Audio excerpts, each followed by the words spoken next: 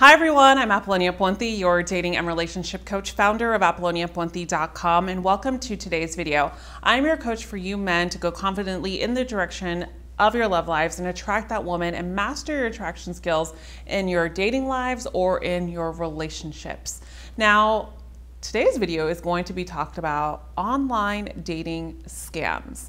All right, so you know that I'm a huge advocate, huge advocate for online dating. I even have a product surrounding online dating results for men.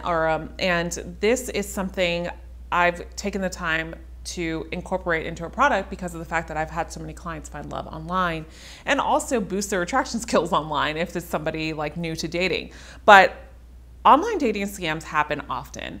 And unfortunately, this is something that I talk about in my online dating results for men product, but I want to make a video about this because I was looking on YouTube and I just didn't find a video that really goes into depth about how to spot an online scammer and what sites are really popular for online scams and things like that. So because my intentions are true, I do want you to find love, but I also want you to be careful. So I'm going to give you some tips on clarity on online dating scams and also give you some tips on what to look for when you start engaging in these activities with these people or conversations with these people online.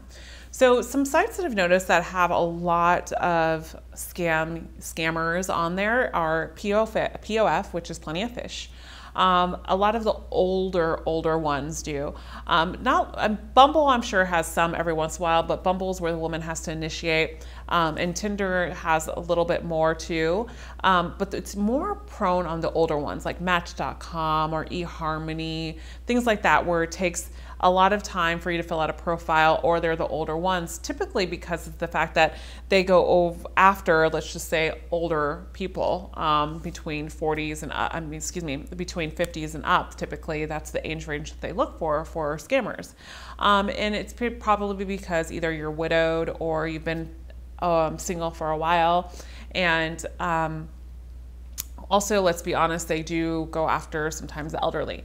But it can be at any age, and that's why I really want to be clear about this. So I'm going to give you some tips on how to spot them, and I want you to keep this in mind so the next time that you do online dating, you will know.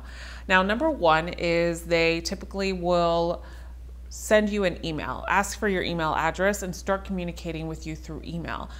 And thriving, and they'll try to boost this emotional connection with you. They'll talk about your family, your parents, your maybe a sore spot, like if you just lost your mother, they'll talk about that, and they'll have a similarity, like I lost my mother too, in this and this in the same way, or things like that, because they try to share a similarity to kind of capture your heart or capture your intentions as far as that soft spot, right? So they try to trigger that soft spot, and they'll continue to send you emails and then send you call you and build that a connection with you and say, I've never felt like this with anybody or things like that. But here's the thing, is tip number two is they can say that they don't live here and they live somewhere else, but most of the time they'll say that they live where you are in your location, but they're away for business right now, or they're away because a family member just passed away, or they're away for plenty of other reasons. So if this happens to you and they're away, it could be a real case where they're just really away, but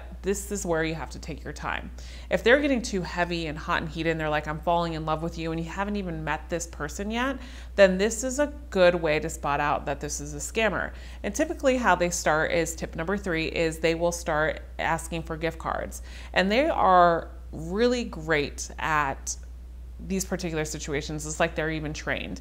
And what they'll do is they start to ask for gift cards, but in different ways. Like, hey, I can't call you because of, there's something's happening over here in this country. Will you send me a gift card so I can just pay this bill so I can at least keep up and call you? They're not accepting anything else but US cash, or whatever the case may be. Or my daughter needs you and I can't. She's in the US. Will you just send her something? I can't get her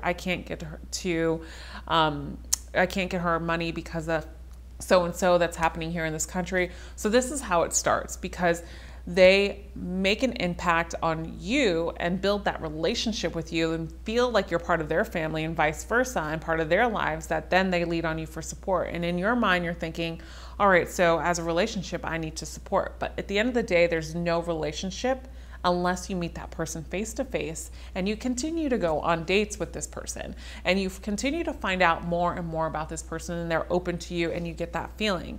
Now, I don't want this video to steer you away from online dating. I don't. I want it to actually encourage you for online dating. And the reason why I say this is because I'm giving you the signals in this video. So if you watch it, you'll know your clear intentions as long as you stay along with these tips. Next tip, tip number 4 is then they will ask for a lump amount of funds, meaning typically if they say that they're in the military, it's for them to come home or for them to finally be with you, or because of an investment that they have to do that they were over there doing. They have really good strategies when it comes to this. So they're going to ask for the money. So point here in this whole video is never give anybody money when it comes to online dating, even if you've met them face to face. Just don't do it. Majority of the time you won't. You'll see that online dating is actually online dating scams are such a huge thing in the FBI lately right now. Actually, online dating alone, people have suffered over $2 million in losses in 2017 that has been reported to the FBI. This is just stuff that has been reported to the FBI. So that's why it's really important that I do this video, because even though I'm a pro advocate for online dating, there's been so much love found on online dating. I also want to keep it real with you guys and let you know that this happens and this is something that is getting and is rising, and it's really important that as dating coaches and as relationship coaches, we get clear on not only what is encouraging and how love can be found, but also the damages that can be done if we don't communicate the right intentions or what is really out there and what is going on. So that's why it's really important that I did this video for you.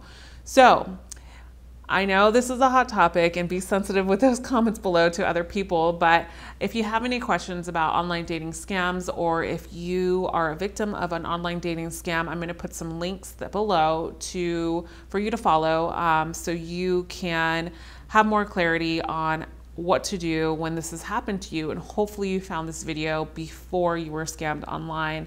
And remember, don't ever give anybody money. And if this did happen to you, remember too that you deserve love. I know you're going to go through a bunch of emotions and why did I do this? Why did I do that?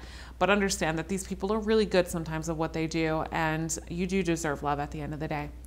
As always, I'll see you again in the next video. If this is your first time visiting, please take the time to subscribe to this channel, and I'll see you again in the next video. Remember, you are always loved.